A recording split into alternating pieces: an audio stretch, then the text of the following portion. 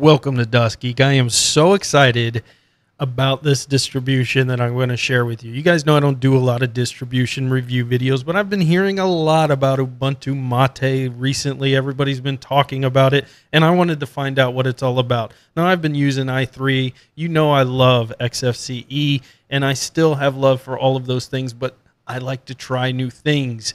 And sometimes I go in on recommendations to try those new things, and I'm like, why? What is this?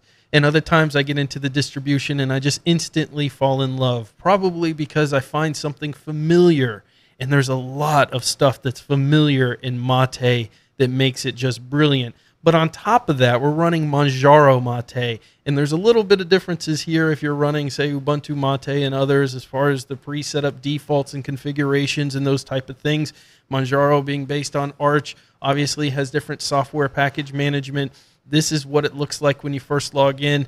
Let's just take a look here. You got the welcome to Manjaro screen. Of course, with Manjaro, if you have an NVIDIA card or an AMD video card and all that, it auto detects, auto installs your drivers for you. You don't have to mess with any of that. Is that not a godsend, by the way? Absolutely brilliant work that they do on this team. And I've changed the wallpaper and I've added some things as I've gone along. But for the most part, this is what it's going to look like when you boot in.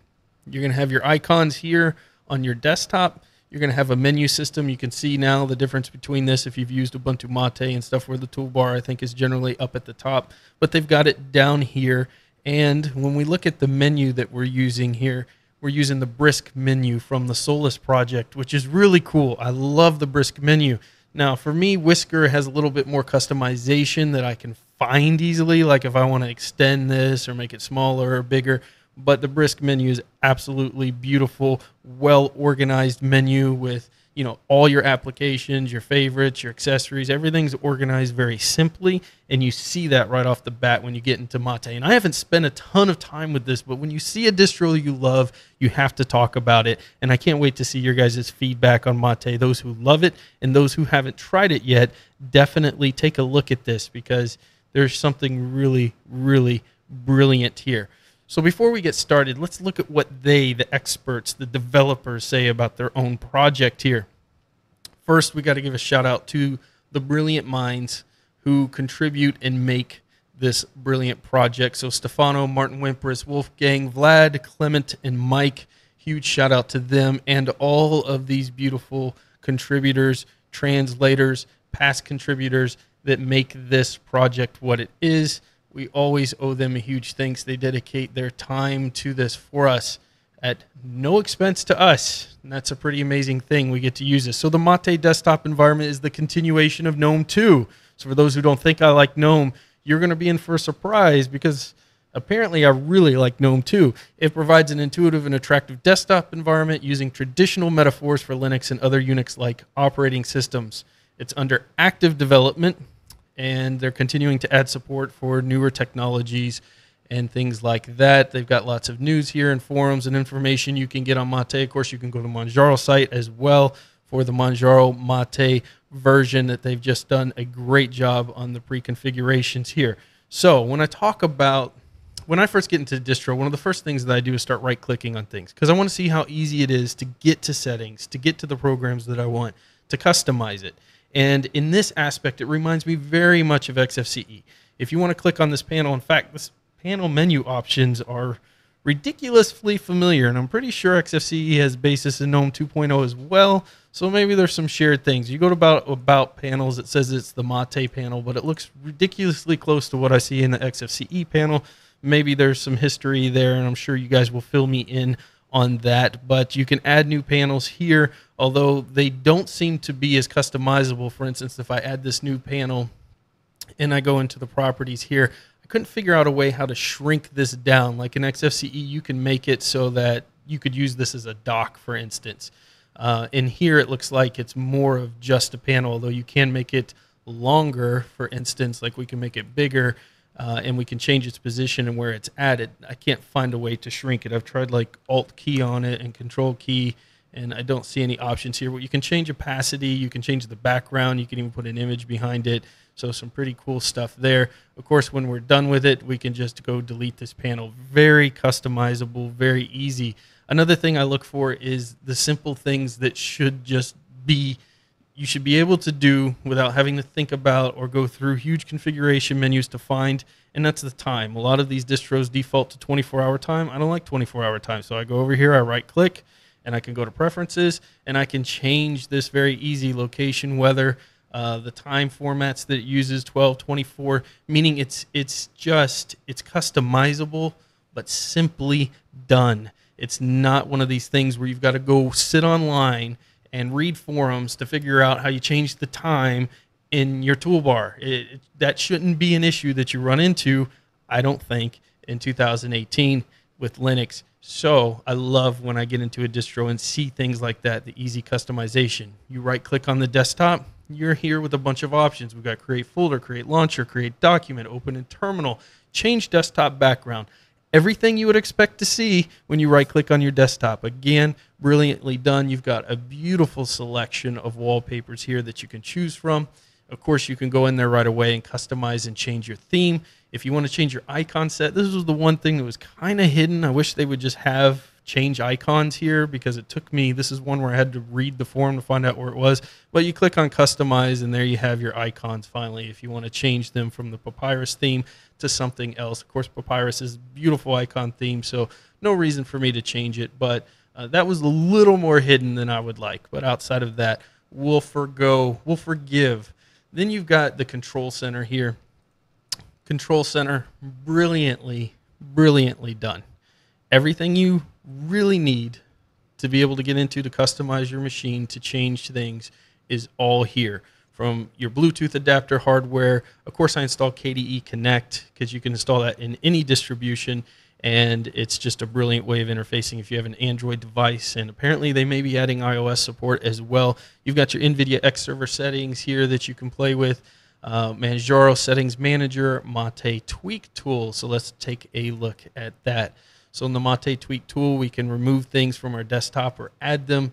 You've got your interface here, your panels, and your windows that you can change their behaviors, their performance, you know, set high DPI if you've got a high DPI monitor in there. So this is a lot more current, you know, utilizing Manjaro and Mate's constant development for this, a lot more current for the latest and greatest hardware, which this is running on the beast right now. So there you go.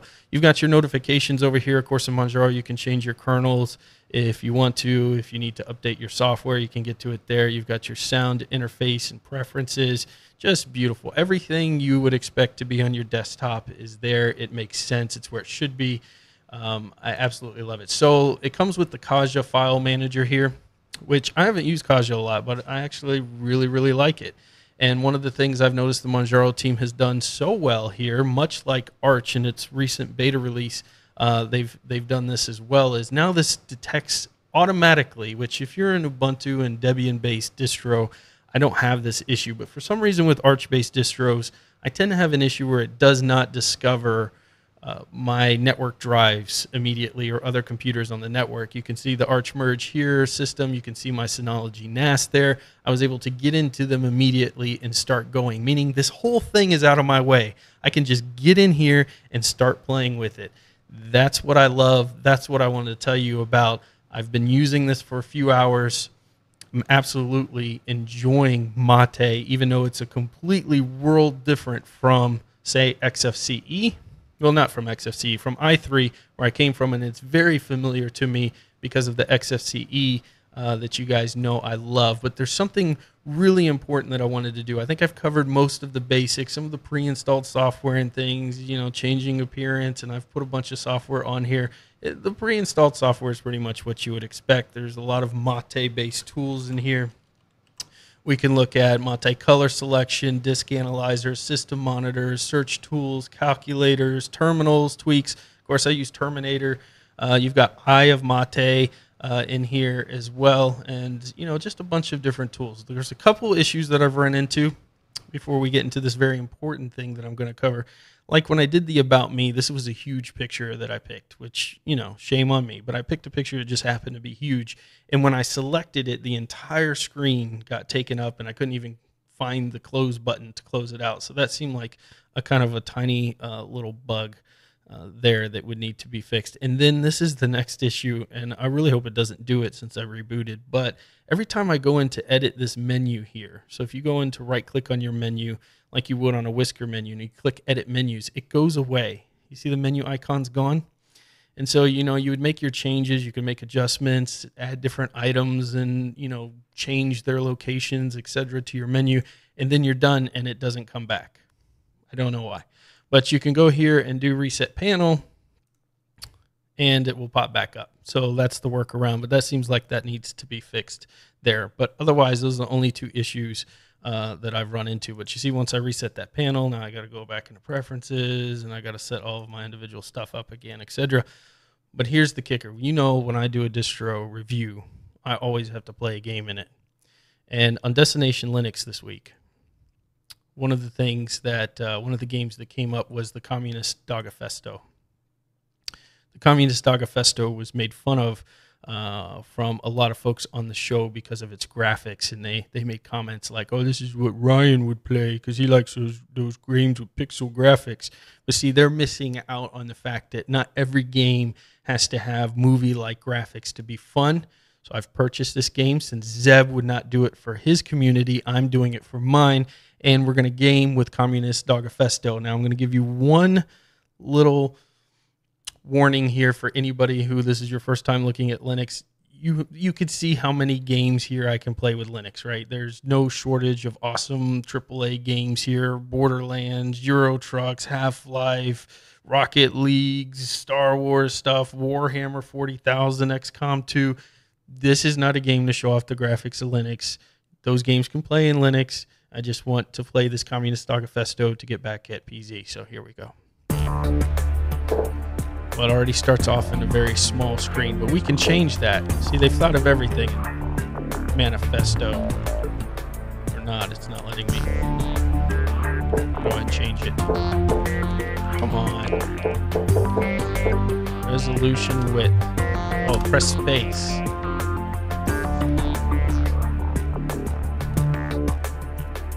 I just manually type it in? I guess you manually type it in. All right, so it's a little quaint. No big deal. 1920. Communist Dogafesto. Seeing it here. First, 1903. Constantine something derives the rocket space program where intelligent dogs come to life. First Soviet rocket is launched. This is some scary stuff in 1933. Could really happen.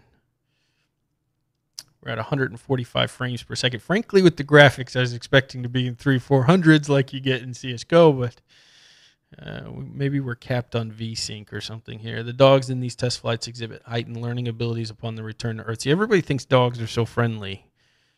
But clearly, this shows, given the opportunity, they'll take advantage of it. The first artificial satellite, Sputnik 1, orbits the planet Earth. The story is deep. November 1957, Laika is the first dog launched into orbit. So Laika is the ringleader here that starts off this whole communist war. Upon her return to Earth, she exhibits vastly increased intelligence. This is not good, folks. This is not good at all. January 1958, the Soviet space program is redirected towards studying the effects of space on canine intelligence. We get our first glimpse into the game here. So I'm already feeling the kind of Wolfenstein graphic feel. X to pick up items. All right, I need to find an item to pick up. Oh, look at this. We got a steel rod. And you can see the combat is going to be intense here. I don't know what anybody was making fun of. Got a data pad. It gives us information right away. We don't have to click on anything or go into any menus. Brilliantly programmed. Oh, we got dog food too. Oh, soup bowl. Graphics or the controls are a little sensitive. Like, you just barely move the controller and you jump around. We'll get used to it. Use X to open doors. Keypad. You'll need the access code to get up there. What is the access code? What's the access code? Maybe it's in here.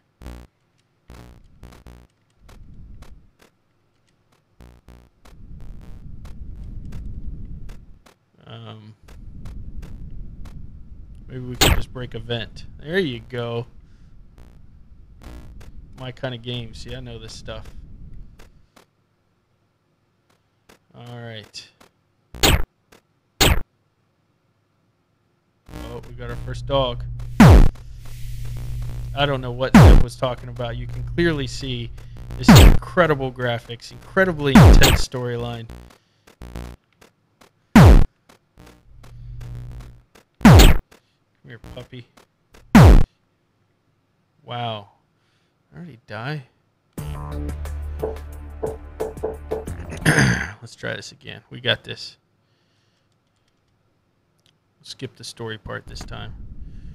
Alright, X to pick things up. See, we're already rolling way faster. We'll get the dog food and data pad.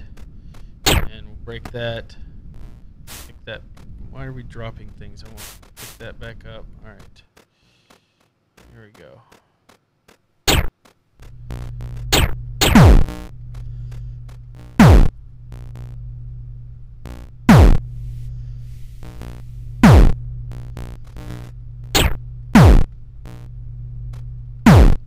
Come on, I got him. I cannot believe I paid $7 for this. Alright, let's try again here. Is there another weapon? Maybe there's a different, because there was another event over here. Maybe we should be going somewhere else. This game's very unforgiving.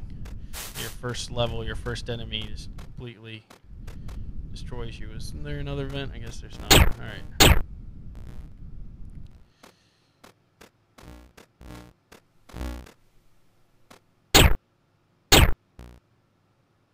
Chunk of metal.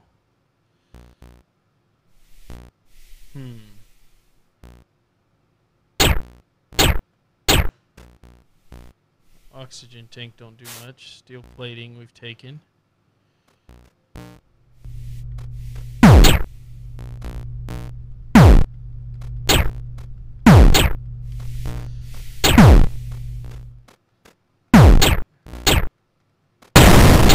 Yeah.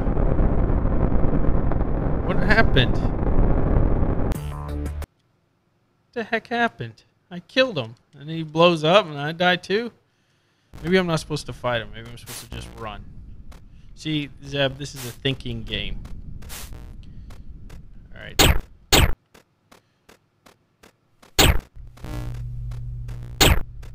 Use keypad to open doors. Let's get out of here.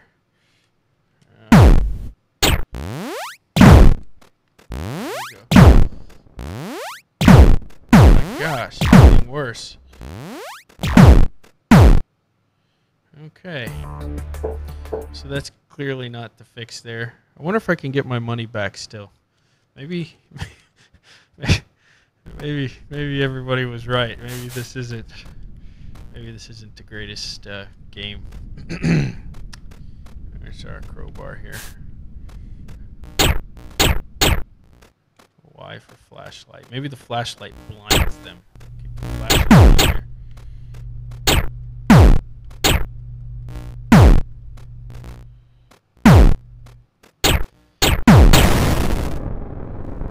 So you kill them and you die. So you have to kill them to move on. So all you have is a crowbar. And you move slow as dirt.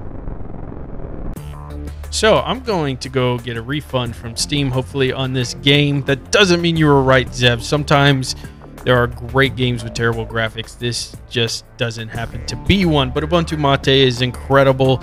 It is something you should definitely check out if you're looking for a different desktop environment, and Manjaro does it very well.